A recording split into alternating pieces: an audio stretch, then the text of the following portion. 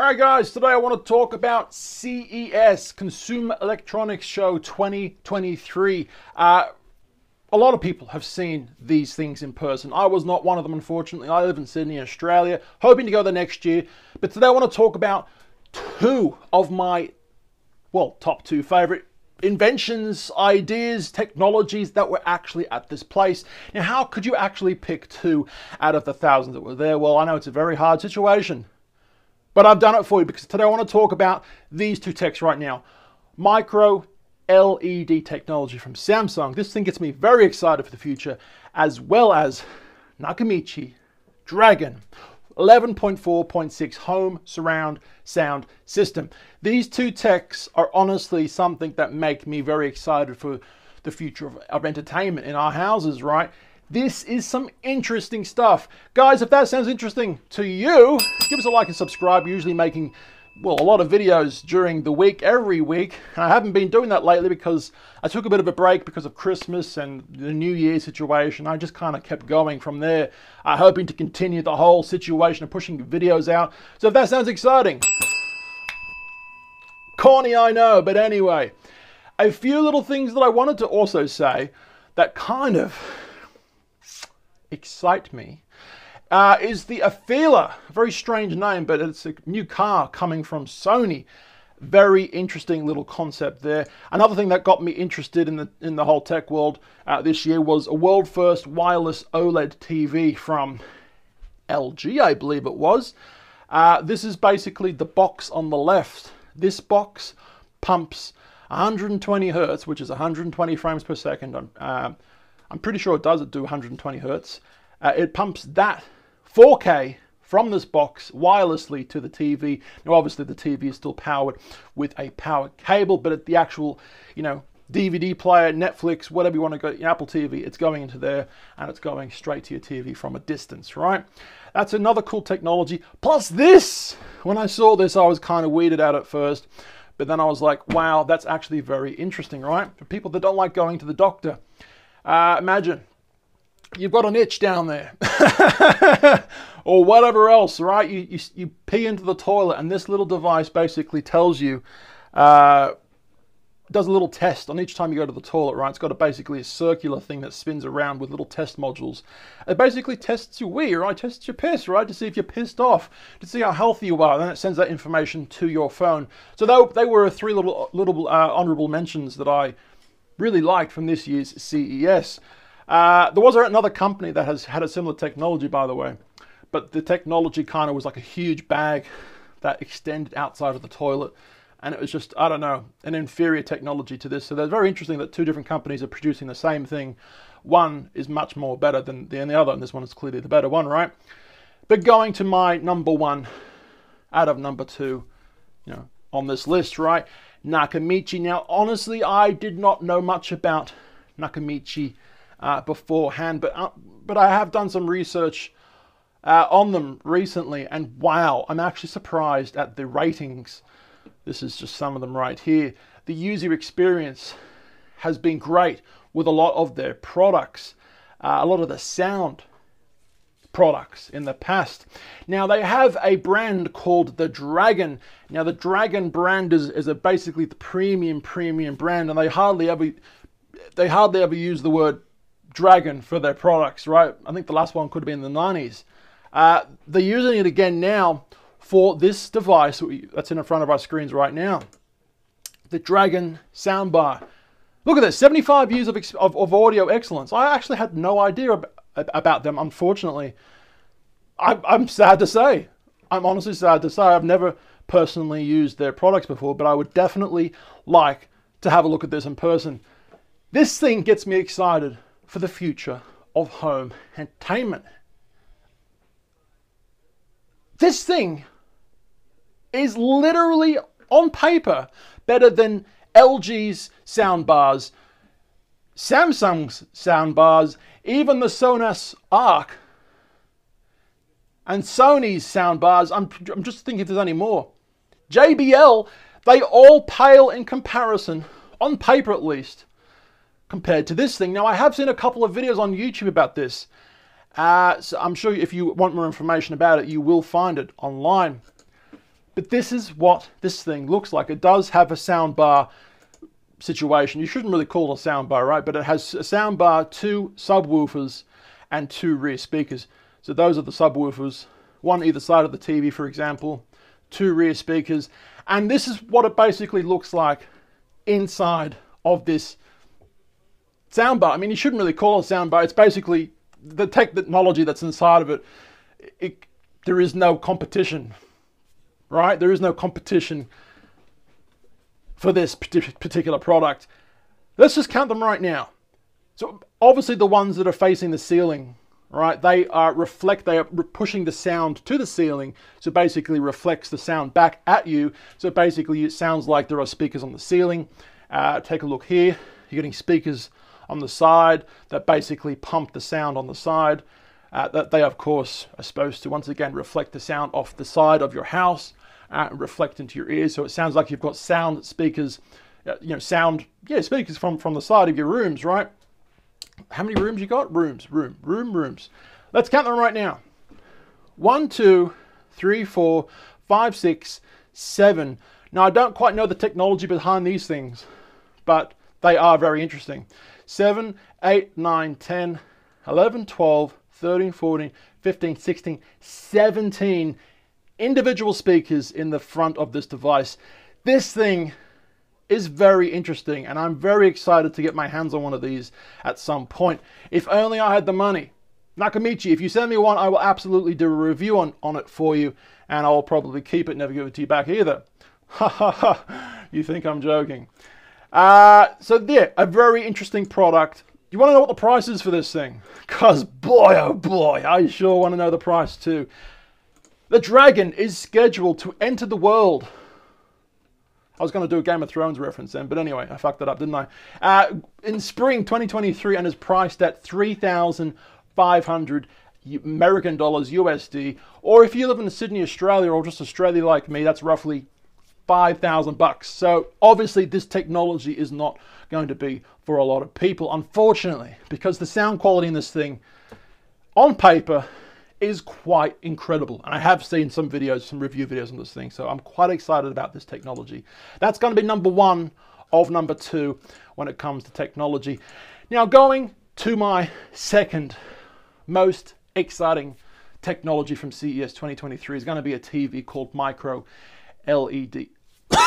Oh, it's so exciting that I'm coughing over it apparently. But to understand where we're going in the future, let's have a quick little look at our past, right? Whatever happened to plasma TV? Where did it go? I have absolutely no idea. Do you have any idea? Plasma TV was once an amazing technology that sport lovers used to love. You get those bright, vibrant colors, right? No one makes plasma anymore. Whatever happened to it? It's completely gone. It is my belief that someday LCD technology may follow the same boat situation. That ship has sailed one day, potentially. Now, LCD TVs or liquid crystal display TVs are basically the same as LED TVs. LED TVs also have liquid crystal display. It's basically a LCD TV, but with LEDs behind the screen to illuminate the picture, as opposed to LCD TVs, which have a fluorescent tube that basically, go behind the TV, like one tube there, for example, another tube there, another tube there, another tube there. With these tubes or these LED lights that are behind the screen, like you're never gonna get a great picture like OLED, right? So this is another picture of this, what we're talking about right now, right? The LED, those individual little circles on the left, right, are the LEDs that are making this picture lit up in front of your eyes, right? As opposed to the fluorescent tubes. Now, going to OLED versus LED, or basically OLED versus LCD, it's the same technology but with different light sources behind, right? OLED is obviously amazing. If you've been living under a rock, well, you wouldn't know, would you? Because you've been living under a rock. But if you haven't been living under a rock like most people, you'd know that OLEDs are incredible with blacks because, well, they basically organic light emitting diode. I had to remember that, but then I finally got there. So hang on, just give me a round of applause. I'm not a huge tech expert, but I'm trying my best here, okay? This is a live show, guys. None of this is edited, okay? So basically, an organic LED light emitting diode is organic, all right? Which is not where I think technology is going for the long run. I also believe that OLEDs will probably face a similar situation to plasmas and probably someday LCD screens or LED screens. I think plasmas will probably go that same way. OLEDs will probably go that same way, I should say. But at the moment, OLEDs are amazing because of the pure black situation. That's because, you know, the individual organic light emitting diodes are able to turn on and off, right? So if you've got a dark screen, they all shut off. Or if you've just got a bit of light on the top left of the screen, the whole screen goes completely black except for that little bit, right? OLEDs are amazing, except for the whole fact that they're organic. The lifespan of an OLED isn't quite there as much as LCD TVs, all right? Or of course, micro LCD TVs. No, it's not micro LCD, but micro LED TVs. That's probably better. There we go. The technology, the lifespan for an OLED isn't quite there, right? It's organic. Plus, if you leave a picture that's paused for too long on an OLED, there is the potential risk of burn-in. It doesn't quite happen as much as it used to back in the day. There's software introduced on newer TVs to prevent burn-in, but it can still happen if you have like a web page on a screen for, you know, hours and hours and hours constantly every day, right? Burn-in is a bit of a problem. So I think absolutely micro LED is where the technology for TVs is at in the future. Now, before we go to micro LED, speaking of LED TVs, of course, LCD TVs, but with LED lights behind them, right? This is basically the most basic of all this, right? The individual lights. Terrible technology. Then we go to full array, which you've got a lot of LED lights now that are able to shut off, but still it's not OLED perfect, right? There's the moon, and you're still illuminating quite a big portion of the TV. It just doesn't look accurate. Now, if we go to mini LED, we're getting even better, but the technology is still nowhere near OLED or micro LED. This is micro LED down here. The whole screen, in theory, there are micro LEDs behind each individual pixel. I mean, that would be a perfect world, right? If this was completely released to the public, you could have pure blacks, just like OLED. But the problem with OLED is that OLED can't be too bright. There has been a huge problem over the years of trying to get OLED picture screens really bright. Now that every year the TV manufacturers, they are making them brighter and brighter. But when you compare the brightness and the blackness of an OLED compared to micro LED, there is no comparison. So, does micro LED have LCD? Well, let's quickly ask this. Does micro LED TV use LCD? Just like the standard LEDs found in current TVs, they're used to power the backlight of the television, a liquid crystal layer. Now, the LCD TV itself moderates that light to create the image. Micro LED isn't LCD at all. It's a whole new technology, TV technology, that also happens to use LEDs. So once again, it is my belief that OLED, as well as LED, LCD and plasmas, will all someday cease to exist. Plasmas already do cease to exist. It's a sad situation, I know, if you are in love with those particular TV technology types. Now, talking about my second most loved thing from CES 2023 is this, right? This is it, pretty much right here. It's the Hulk. No, it's not. Samsung's new micro LED TVs are 5 million times faster than your gaming monitor. It's another thing we could be talking about, and I will quickly talk about that right now. Let me just quickly scroll down, if I can find it. Let me just quickly read the top. You know how OLED panels make LCD monitors look like slugs when it comes to response time?